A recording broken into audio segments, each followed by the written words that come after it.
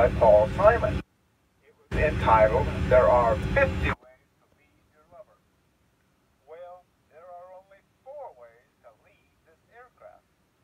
The door you came in on, the door directly across, and 2 overwing exits. Row number 8.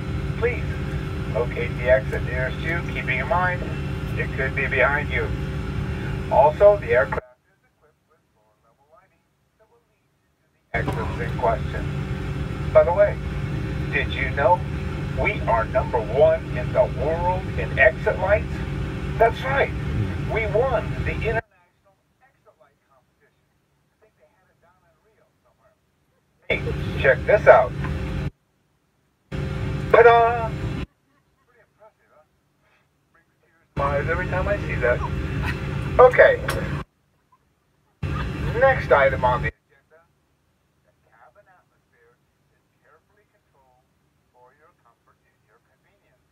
However, should there be a sudden loss of pressure, you're going to see about 50 of these suckers come flying out of the ceiling, scaring the bejesus out of you.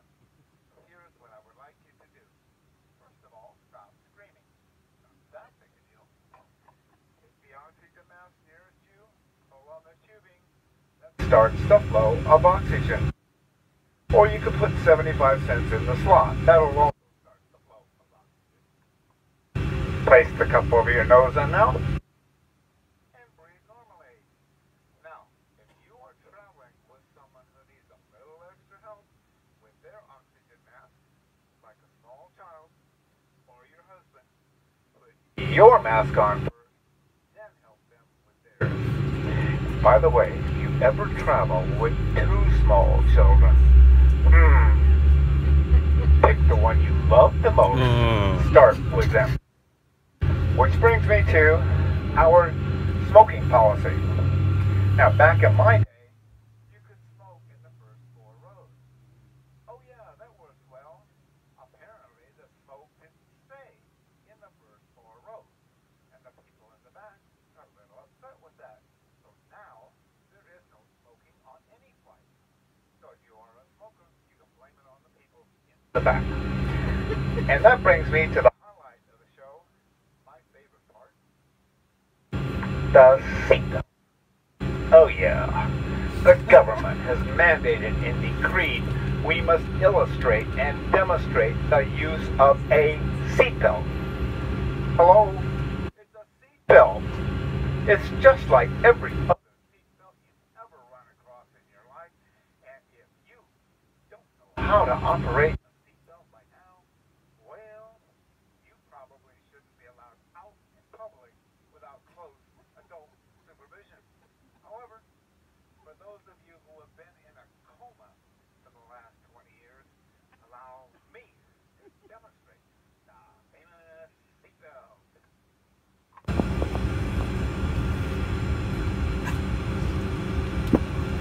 You could be an actor.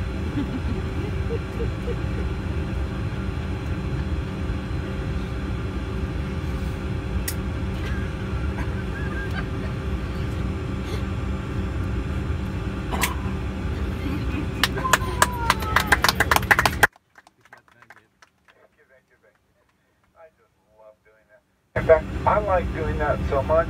Some days, early in the morning, I'll come down to the airport when nobody's around, and I'll just do that hour after hour. Oh, what else have I got to do? Thank you very much for your attention. That concludes our safety briefing. And now, if you will please bring your tray tables and seat backs to their upright and uncomfortable positions. Hopefully, we'll be getting out of here shortly. Thank you. You didn't get mentioned as well. Oh, I didn't. Oh, you missed it. Anyway, maybe it's old.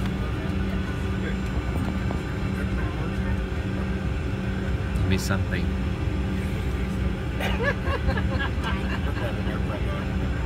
Airplane.